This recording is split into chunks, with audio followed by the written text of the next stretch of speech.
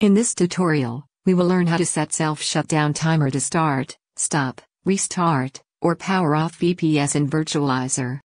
We can set a self-shutdown timer for our VPS and schedule start, stop, restart, or power off actions on VPS at a specified time. Click on the Manage icon of the VPS for which you wish to set the self-shutdown timer. To set the timer, click on the self-shutdown icon. Here we can select a particular date and time at which we want the virtualizer to take the action. For instance, we wish to set 7 past 3 a.m. of 25th of November 2021, the time for the action to take place.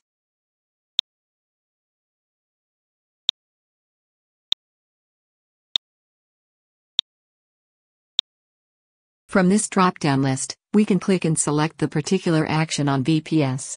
For instance, we wish to power off the VPS at the scheduled time and date. Now click to save the timer settings. Success! We have set the timer. Thank you for watching.